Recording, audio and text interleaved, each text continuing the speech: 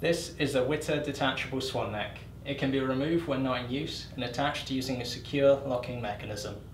This is the housing that will be permanently fitted to the tow bar. It's fastened in place using 2 bolts either side. Before you attach your Witter removable neck, you must make sure that you have unlocked it with a key and that it is in a charged state ready for firing into the locking mechanism. This is what the neck in its charged state should look like.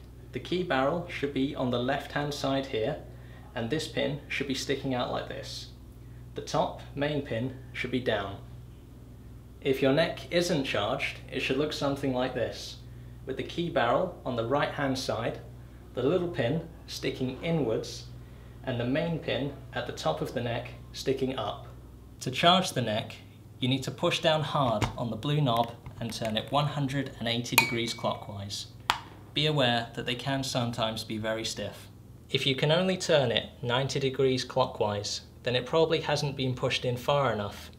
You need to push it all the way down before it will allow you to turn it. Now your tow bar neck is ready to attach into the housing. The locking mechanism will fire and it will be securely attached to the tow bar. When it is securely in place, the blue locking knob here will be vertical, and then you can lock it in place with the key. To remove the neck, make sure it is unlocked, and then push down hard and turn the blue locking knob 90 degrees and take the neck off carefully. You can leave your neck in its charged state so it is ready to go next time you tow. If it discharges at any point, just rewatch this video to go through it again.